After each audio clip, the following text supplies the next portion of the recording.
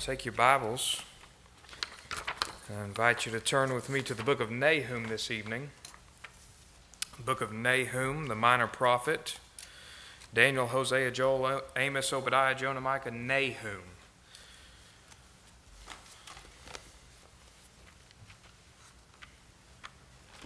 Let me get it open there.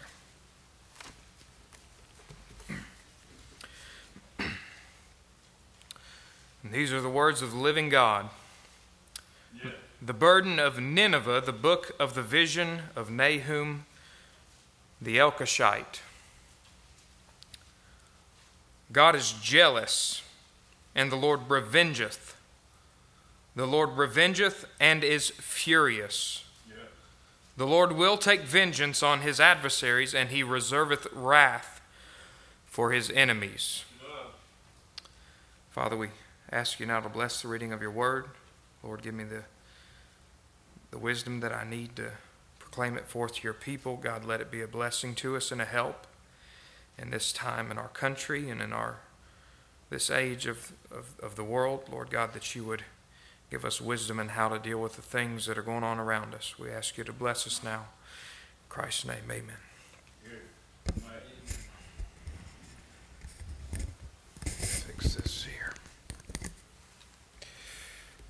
All right. So Nahum is one of the minor prophets, and his prophecy that we have here, obviously, is one of judgment, and that's against the nation of Nineveh. So let's just situate him in time, because I find that it's very helpful if we can kind of place people on a timeline. It's always helpful to me. So Nahum was alive during the reign of Manasseh, the king of Judah, who reigned between about 686 BC to 642 BC. And maybe that doesn't put it all together in a good timeline for you. Well, let's look at a little bit about Manasseh. And we've had some good preaching, good teaching about Manasseh. But we're just going to kind of give an overview, because what we're going to talk about tonight is the God who judges the nations. And Nahum is an excellent book to look at in regard to this. But it's not just the book of Nahum where he's judging Nineveh, but God judges all the nations. That's every nation. That's his nation, his chosen people, Israel. That's America. That's the Middle Eastern nations. That is all the Western nations. That's everybody in the Northern Hemisphere, the Southern Hemisphere. It doesn't matter where you are, you're not going to avoid God judging your nation. For better or for worse, he will judge. So let's look at Manasseh just a little bit, and let's get a bit of context about how God judges nations. Take your Bibles and look with me in 2 Kings 21.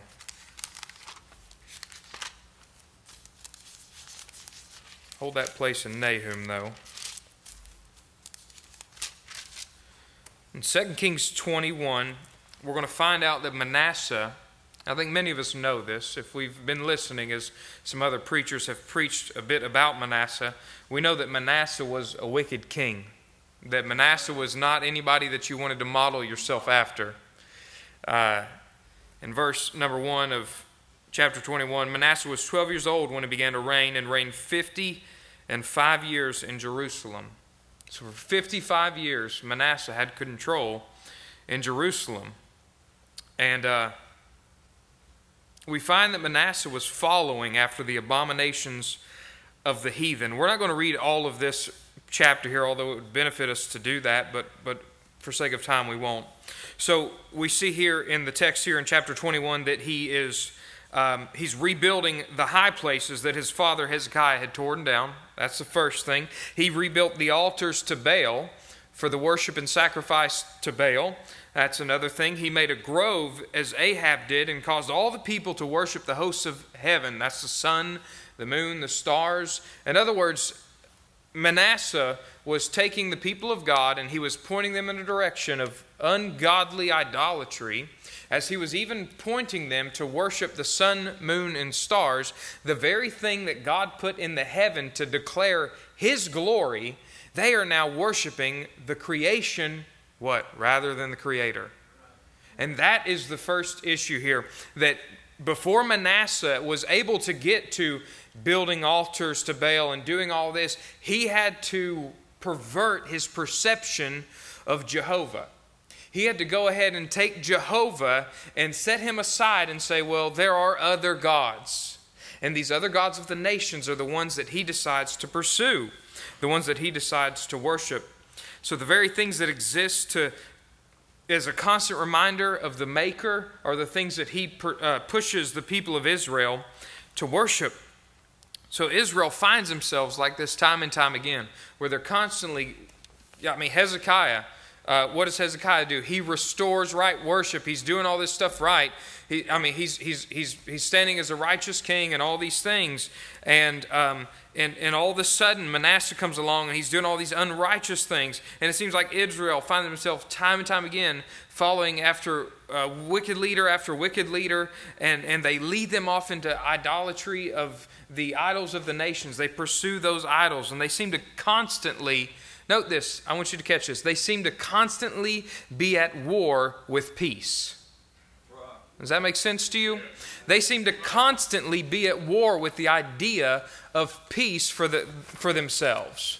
In other words, there's a constant struggle in the nation.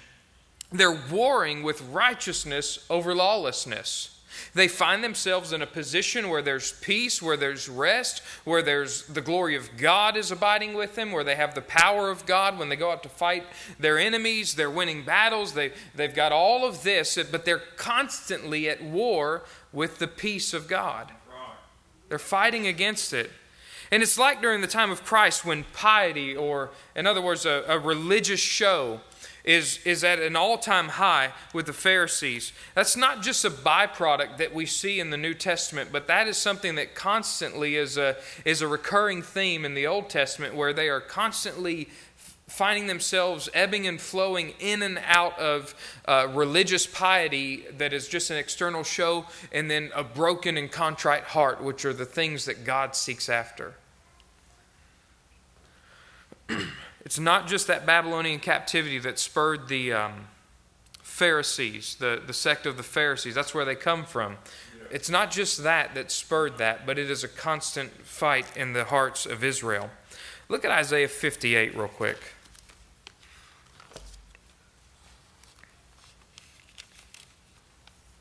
This is kind of a picture in Isaiah 58 of what we're talking about.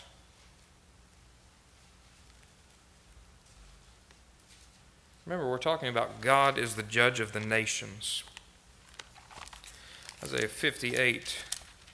I tend to say this verse here a whole lot when we're out street preaching. I won't say it at the volume that I say it out street preaching here. But Isaiah chapter 58 and verse 1, cry aloud and spare not. Lift up thy voice like a trumpet and shew my people their transgression and the house of Jacob their sins. So Isaiah is told to cry aloud, spare not, in revealing the transgressions of the people. In other words, he is given full liberty to expose every inch of transgression in Israel. Now, I would not want every inch of my transgression exposed to anybody. And I'd imagine that's where we all are. We're all in a position where we struggle with transgression. But the dangerous thing, the deceitfulness of sin, is that when we struggle with transgression, but we have an outward show of righteousness. In other words, I don't mean that we have trial after trial after trial, and then all of a sudden we succumb to a temptation, and that's when we fall into sin. I'm talking about when that's the normal pattern for a Christian life. Trial, and then you succumb to the temptation, and then you're into sin when you've given yourself over to that. But what we're talking about here, what Isaiah is being commanded to describe, the transgression that he's being commanded to describe, is this. Here's the state of the people. Verse number 2 of Isaiah 58. So he's told to cry aloud, spare not, lift the trumpet, shew my people their transgression, and the house of Jacob their sins. Yet they seek me daily. Daily they seek the Lord. And he's told to declare their transgression. Notice this. And delight to know my ways. They rejoice in the law. they rejoice in the righteousness of God. They rejoice in the glory of God, in the things that they're commanded to do. As a nation that did righteousness and forsook not the ordinance of their God, they are following the ordinances of God. Okay? They ask of me the ordinance of justice. They don't just follow them, but they ask, Lord, give us wisdom and understanding in how to execute justice. They take delight in approaching to God. They're not just some wicked, evil nation like Nineveh was. Nineveh, as we'll see here shortly, is a vile nation. But this is the people of God, and here's what's happening. God says about them, they seek Him daily, delight in His ways.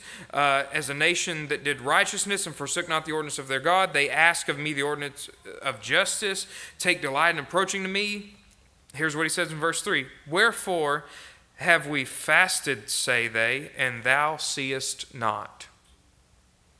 They've got the outward show. Wherefore have we afflicted our soul, and thou takest no knowledge? Behold, in the day of your fast ye find pleasure, and exact all your labors.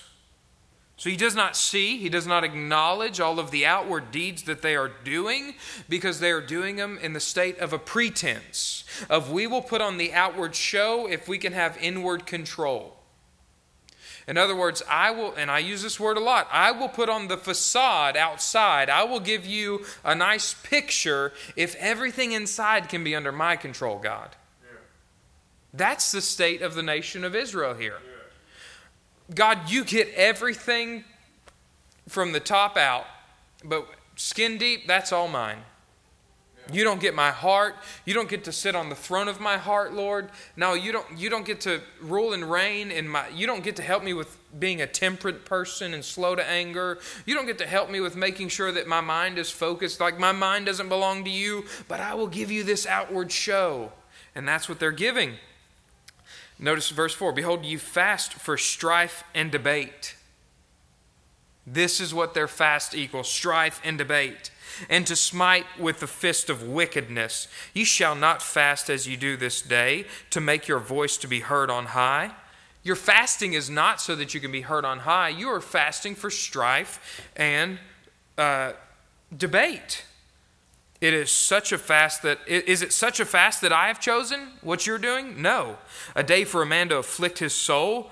In other words, to put on this ascetic, this kind of self-beating, outward feigned humility, like, oh, just, I'm no good, and I'm just a dog, and this and that. But actually, you say all that, but what you mean is, I know that I'm good inside. That's where Israel's at. A day for a man to afflict his soul. Is it to bow down his head as a bulrush, and to spread sackcloth and ashes under him? Wilt thou call this a fast and an acceptable day to the Lord? In other words, you're giving yourself to the Sabbath, but you're really not giving yourself to the Sabbath. I remember it this way. There was a very religious man, a very pious man that I know, and I won't say his name. Some of you might know who he was. And when I was younger, I went out to eat with him, and I tend to be very hungry. I don't know if you all are very hungry often, but I'm very hungry often. And so that's one thing. Let me confess my fault. I am probably a gluttonous man on occasion, and I need to work on that. My wife tells me often. She was a little surprised today. She made me a sandwich, and she said, "What else do you want?" And I said, "That's it." And she thought I was dying, but that's not the case, thank God. But anyways, I went off on a rabbit trail there. Forgive me. This idea of a fast for them is just them giving an outward show. Let me regather my thoughts here. Their day of fasting is so that they find pleasure. That's what it's for. It's an outward show. It's an outward desire to demonstrate to the people around them a sense of piety and religious authority that they really don't have inwardly. They're like slave drivers to others while they afflict their own soul outwardly, but it's all vanity. So it reminds me a little bit of this. There was a man, and I went out to eat with him, and I was much younger, and we sat down at a restaurant, and I began to eat. And he said, "Excuse me, are you some kind of a heathen? I hope you choke to death." Now, I've had people tell me that jokingly, and I've heard people say that jokingly, but there was no joke in his voice. I mean, he was like asking God to send down fire and brimstone. He was like, the sons of thunder. He was very unhappy that I did that. Very unhappy that I did that. And I was young. And we all need correction, amen? Some of you all have known me since I was little, and you know that I needed correction. But the fact of the matter is that he did that in a religious, pious spirit. He's out of church today. Doesn't go to church. Doesn't darken the church doors. Doesn't care for the things of God. I mean, he might. I've seen him on the Facebook. He might post a religious thing here and there, but he won't go to church. What happened there? What happened there? That's a little picture of what happens to nations. There's an outward show, but there's no inward presence, inward power. Now I'm not saying he's not born again. I believe he's born again, but right now he is fighting against the will of God in his life. And he is not in a place of joy if he's born again. He's in a place where he is suffering day by day. How many of you all have been out on God? And you remember that there was pleasure in sin for a season, but you were suffering even in your pleasure. You did not sleep well. And if you slept well, you did not wake well. That's where we are when there's just this piety, this religious piety that's on the outside. We don't need that. It brings judgment. It reminds me a little bit of Christians who go to restaurants on Sunday after church. And after they've been singing about amazing grace, all of a sudden grace has left their lips, left their hearts, left their minds, left their conscience. And all of a sudden, as soon as the waitress gets something wrong, they're Nahum preaching judgment. I mean, they're Nahum saying that God has come to judge you and you will not live. So God's not interested in outward deeds until the inward man is right. He wants to see the outward deeds. We are His workmanship, created in Christ Jesus unto good works. But that's after we're in Christ Jesus.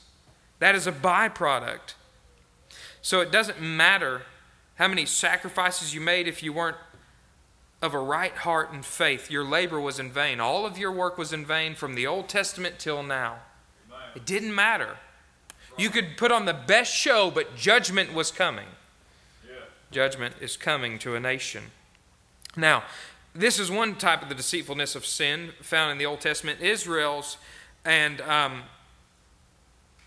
that is the deceitfulness of a sin that is just kind of hidden. It's a sin that is a secret sin. It is a sin with the outward religious piety, but now we're going to go to a different kind of sin. We're going to talk about a little bit of a different kind of sin. We're going to talk about the sin where Manasseh is not worried about an outward religious piety. What is Manasseh concerned with? He wants to please what? The flesh. He wants to please what? The people. He wants to please what? Himself. That's all he's concerned with. Notice what's missing from there? The glory of God. If you could even take one day to meditate on the glory of God and say, God, help me to be a vessel that glorifies your name today, you'll have a better day that day than you will any day of the week. Now, I'm not saying that it will be easier. It will probably be a lot harder. But you will have a better day spiritually than any day that week. Any day that month, any day that year. I don't care if you win the lottery that Friday. You will have had a better day glorifying God for one day than you would on another day winning $1 million, or let's say $100 million, because $1 million ain't that much these days. You would. Because spiritual riches are greater than carnal riches. What kind of a treasure do you lay up when you are constantly living not for God's glory but for your pleasure? This is the treasure that is laid up. Now, note this. It is a treasure of judgment. Manasseh is leading them into all sorts of sin, building altars in the house of the Lord. taking what is God's place, in building altars for Baal. What is God's place in your life? If you're born again, God's throne is where? On your heart. In your heart. That's God's throne. Are you building altars where God's seat is? Are you building other altars to idols there? Are you sacrificing to other idols? Or to false idols? God forbid. The place where the name of the Lord is supposed to be, where the presence of God is supposed to be, erecting altars to idols, sacrificing to idols. God forbid it be named in the church. All this abomination is before the eyes of the Lord, but God is gracious. God is merciful. His mercies are new every day. He is long-suffering. And thank God that He is. Let's just look at it here. Now, if you only read the book of Kings about Manasseh, you would miss out on something really special. 2 Kings 21:17 says that the rest of the acts of Manasseh are recorded in 2 Chronicles 33. And I want to turn there real quick. I'm going to exercise our fingers a little bit. 2 Chronicles 33.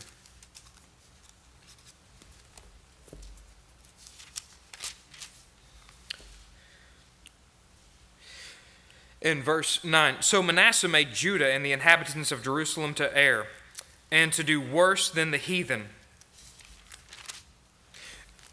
If you're a Christian and you live in sin, you're worse off than the heathen.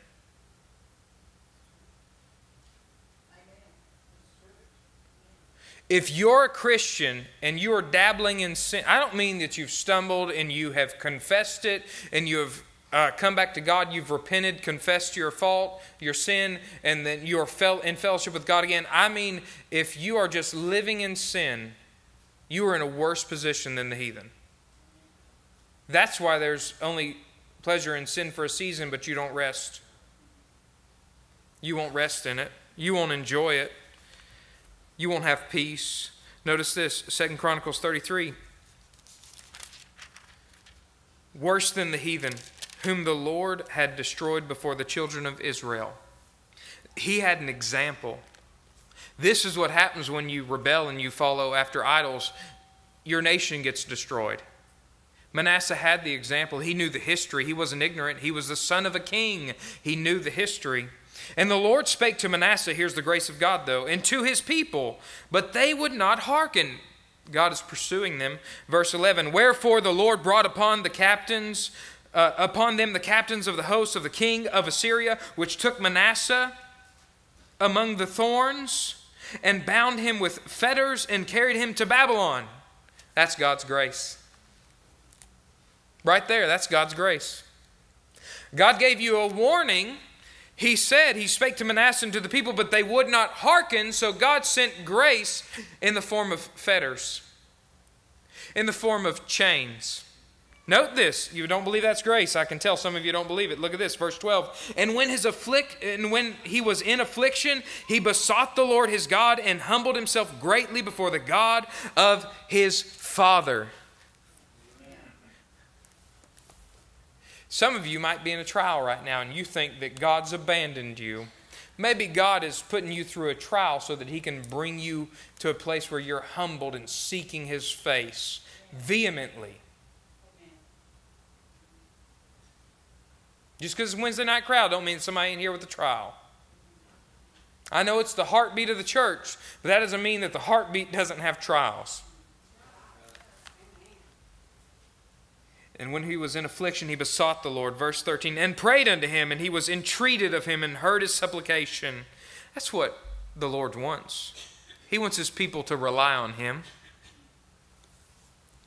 And brought him again to Jerusalem into his kingdom. Note that. He didn't bring him back and say, no, you got to start over. You're not the king anymore. He brought him back and placed him back on the throne. Then Manasseh knew that the Lord, He was God. God proved Himself. When's the last time that you even paid attention to the fact that God was proving Himself to you? When's the last time you watched that healing? I'm not talking about somebody getting their arm growing back like they're a lizard or something. I'm not talking about something like that. I'm not talking about first century super instantaneous miraculous. I'm talking about the providence of God in your life, where He takes a situation that there seemed to be no reasonable answer to, and all of a sudden you don't have cancer anymore. Or all of a sudden the sickness that you had is gone away. Or all of a sudden the anxiety that you were overwhelmed with is now overflown by peace in the Lord. Amen. He delivers. Sometimes He's gracious by letting your enemy capture you. But it's not about your circumstances in your life. It's rather the attitude you have in them. Manasseh could have just sat down in sackcloth and ashes and said, well, this is what I deserve. Woe is me.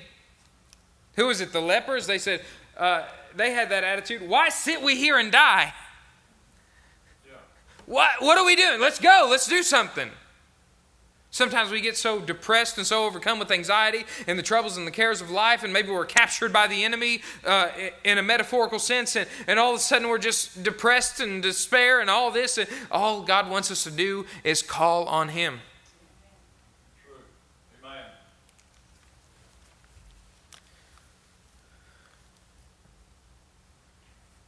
This change in Manasseh enacts a change in Jerusalem. There he builds a wall in the west of Gihon. He established military posts throughout all the fenced cities of Judah. He took away the idols out of the house of the Lord and threw them like trash outside the city, almost as if they were to be warnings for anybody else who was an idolater. Any Gentile who would come, or a Jew who had been away and had come back with their idols that they had, and they come and they see all the idols are thrown as trash there at the gate of the city. What a picture of the believer. That when God puts us in our rightful place because we've put Him in His rightful place, we've acknowledged His rightful place. Let me say it that way. Once we've acknowledged His rightful place, all of a sudden the idols get thrown outside. All of a sudden there's a testimony of what God has done in us. He rebuilds the altar of Jehovah and reestablishes the right sacrifices. And it seems, here's where we're going to get back to Nineveh, that around this time of revitalization of true worship and obedience to God, somewhere in there, around 650 BC, they say, God calls a prophet named Nahum. So after Jerusalem has been revitalized and everything is back in order, it seems right around about there that as God has given grace to Israel and is restoring them and bringing them back to a position of blessing, now He sends out His judgment to another nation. Now, we don't know much about Nahum except that he was an Elkoshite. And that means a bunch of stuff that we don't know because we cannot find that place. But the Bible said it exists, so guess what? It exists. Amen. So, that much we know. And that Nahum was called by God to declare judgment on Nineveh, that great Assyrian city. He's the second prophet to go to Nineveh. I got $1 to any kid who can tell me who the first one was. According to the Greek historian Diodorus Siculus, Nineveh had walls that were around 100 feet high, with 1,500 defense towers surrounding the city that were about 200 feet tall. And they were surrounded by a moat that was massive. I think it was about 150 feet wide by 60 feet deep. Some of you all would like that. Some of the neighbors we have sometimes. The Assyrians in Nineveh prided themselves on having an impenetrable city. Some of the walls were as thick as 49 feet. 49 feet. I'm talking insulation, baby. That's a good heat and air bill. I just got mine today. I'm really not impressed. They were an incredibly cruel people by all accounts. Remember we talked about the cruelty of who on Sunday night? Pop quiz. Pilate.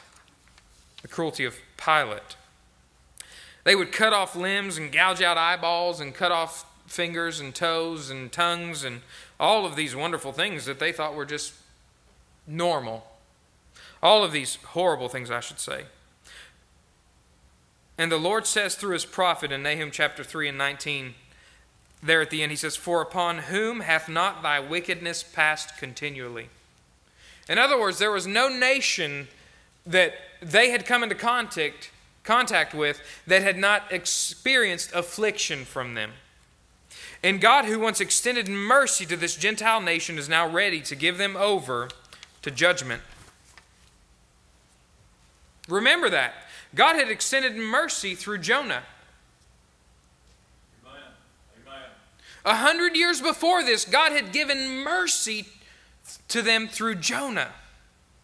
He had blessed them. He had sent them an opportunity to repent.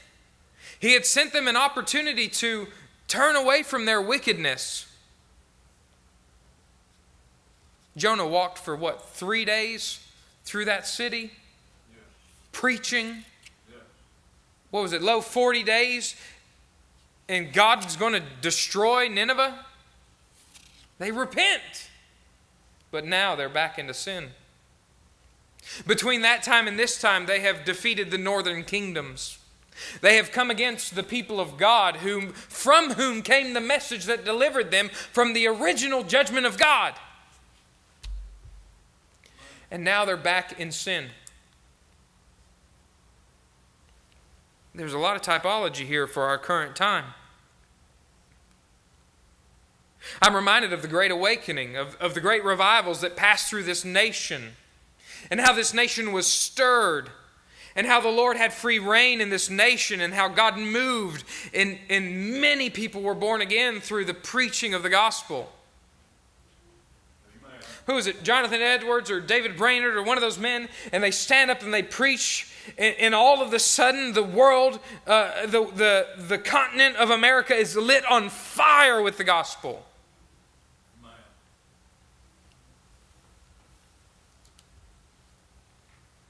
And there's a time of blessing from God. There's a time of repentance. There's a time of revival and all of this. But what happens? Sin creeps back in. The nations run after idols.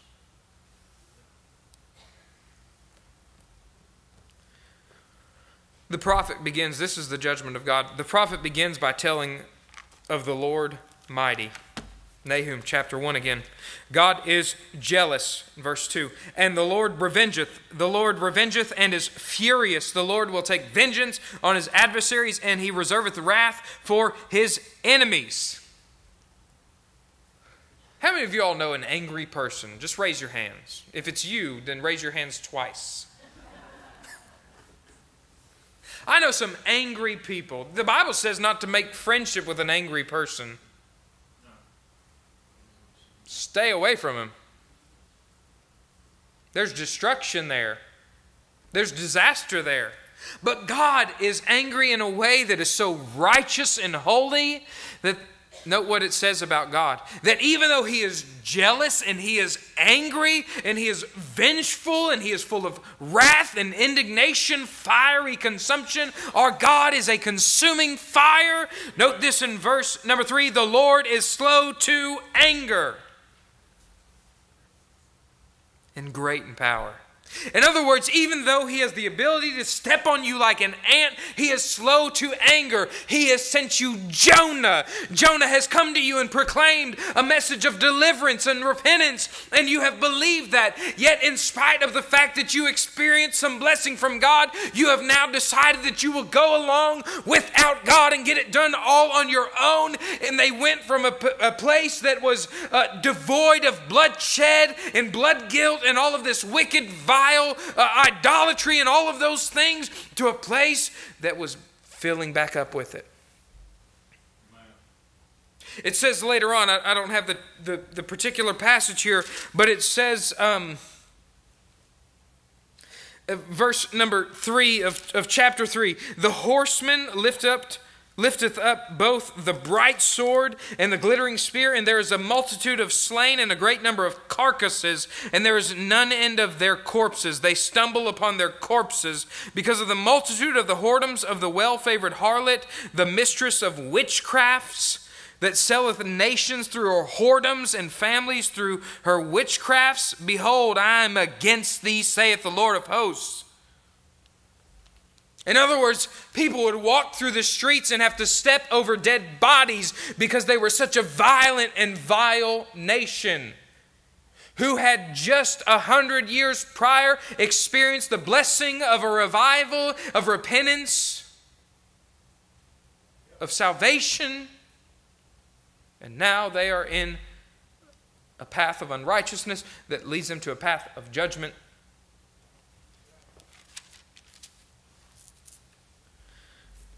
I want to bring these three things to your attention, and then we're going to hit two other little short texts, if time allows, and then we'll be done. In verse 11 of chapter 1, here are let me bring four things to your attention. I'm going to learn to count one day. Four things. Verse 11 of chapter 1. There is one come out of thee that imagineth evil against the Lord, a wicked counselor. That word wicked is literally a counselor of Belial. In other words, a messenger of Satan. They are directed by people who are influenced and who receive counsel from Satan, from Lucifer, from the devil and his hordes. The second thing here, chapter number 3 and verse 1. We've already touched on this a little bit, but we'll hit it again. Woe to the bloody city. It is all full of lies and robbery. The prey departeth not. In other words, the prey cannot get away. They are encompassed so great. Remember, 1,500 towers where they would have guards at. 100-foot walls, 200-foot towers, 50-foot thick in some spots. There's nowhere for people to go who they have brought captive in there. This is the escape room that you're not getting out of. It's as impenetrable as it is to get inside, it is impossible to escape. And they brought people there for the purpose of torture and mutilation and to destroy them for sport. The prey departeth not. The noise of a whip and the noise of the rattling of the wheels and of the prancing horses and of the jumping chariots. The horseman lifteth up both the bright sword. That's what we just read a second ago. There's carcasses all over. They're a violent place. Verse 4 talks about, and we hit this, but we're going to explain it, their spiritual harlotry. Verse 4, read it again with me. Because of the multitude of the whoredoms of the well-favored harlot, the mistress of witchcrafts that selleth nations through her whoredoms. In other words, their goal was to go out and pervert as many nations as they could, because they were operating under a witch.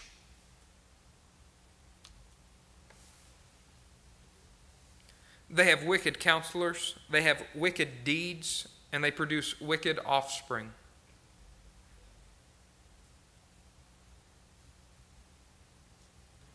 America is in trouble.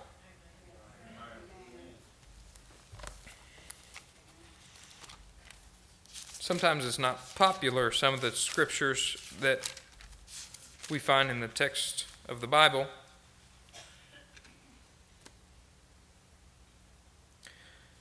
Isaiah chapter 3 and verse 5. This is a picture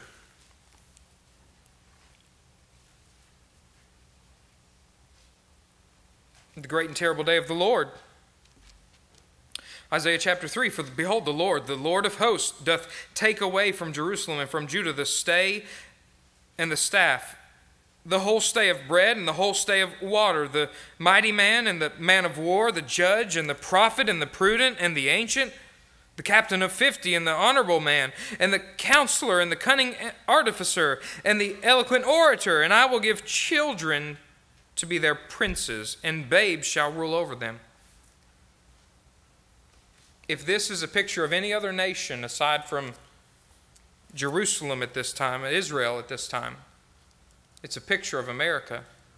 Children rule America. When I was younger, I would get up early in the morning and around 4:30, and my mom would be awake already because that was her custom, because she hated sleep, apparently. And it would wake me up, and I would go into the living room, and we would sit down on our old little console TV. Some of you don't know what that is because you're too young. Some of you are surprised that I know what that is. And watch things like Mary Tyler Moore, which I'm going to just say was not a holy show. But we'd watch things like that. And we'd watch things like, what's the other one with the, what's that guy? I don't know his name. The Fonzie, yeah. Or Fonzie, not the Fonzie. It's like the Walmart. Some of you all go to the Walmart more than you should. But there was beginning to be a turn in the culture. Pastor Lawson talks about, you get back to the black and white and you're doing a lot better.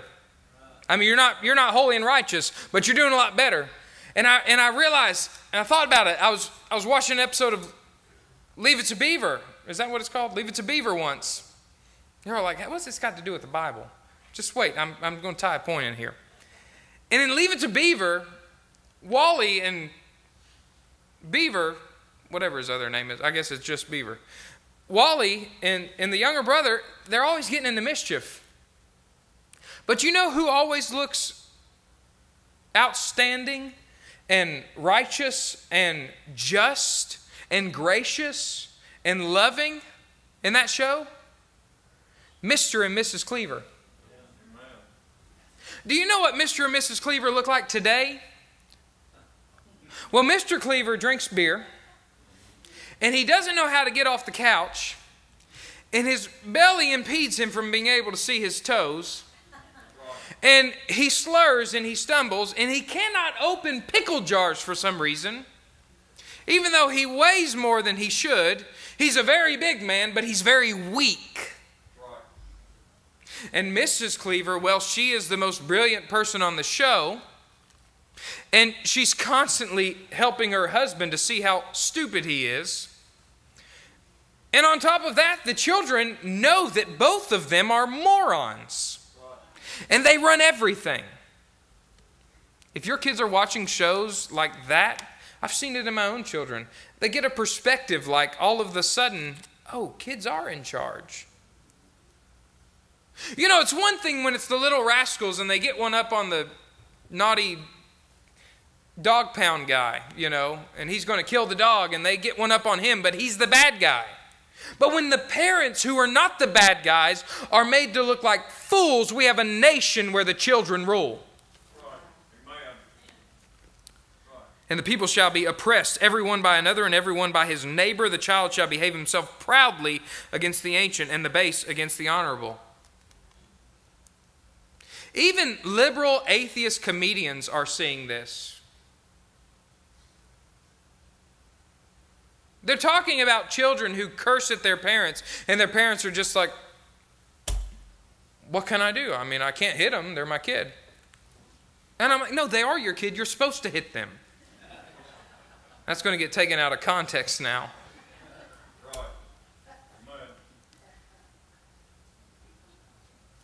Isaiah 3, we see women and children out of order. We see that, as for my people, children are their oppressors, chapter 3 and verse 12, and women rule over them. Women are wonderful and magnificent creatures. They are, in my opinion, the best part of humanity. But God has set in order that men need to step up and be men and rule. And women need to stay in their place. This is not popular. I know. Don't throw a hymnal at me. I beg of you. And I know there are special circumstances in the Bible when a woman stood up and did something because men were too weak and beggarly and feminine to be men. Too caught up in sin to be men. But the order is that the men take charge and the women are who are protected, provided. They act as priests to the women. That's your role, men. Women, it's not your role to be the protector and the provider and the priest. We know that there are positions where women are put in where they have to take care of their children by themselves through some horrific tragedy or maybe some messy divorce or one situation or another. But that's not God's order. No. This is a picture of a nation that's in trouble because the children make fools of everybody. They are the princes. Everybody looks to them and feeds their needs. And the women are in charge. That's what we have in America. There are two kinds of deceitful sins that will lead a nation astray. The deceitful sin that says, I can get away with it, and just does it out loud like Manasseh. They just do it out loud like Nineveh. And then there's the one where they do it inside their hearts. I'm going to challenge you. I've said some things that are a little bit controversial tonight. Check me out. Is it the Word of God? Amen. If it is, are you in submission to the Word of God? Am I in submission to the Word? That's the litmus test. It's not, this is what the denomination allows. If we were worried about what the denomination allowed, look at the Southern Baptist Convention. Pretty soon, the president of the Southern Baptist Convention, if maybe the man Tom Askell, who is pursuing the office, if someone who is one of the members of the Founders Group, some of you have no clue what I'm talking about, but somebody who's trying to bring them back to a more biblical point of view, trying to center things on the Word of God and not CRT and, all of this, all of these equivocations that the church is making.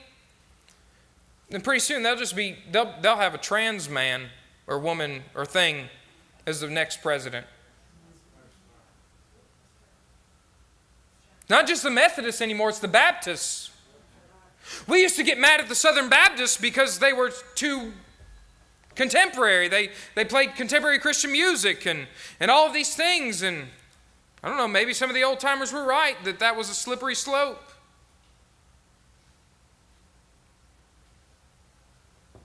But what we need to worry about is not the Southern Baptist Convention, not the Methodists, not the Presbyterians. We need to worry about our own hearts and our own congregation. Yeah. Amen.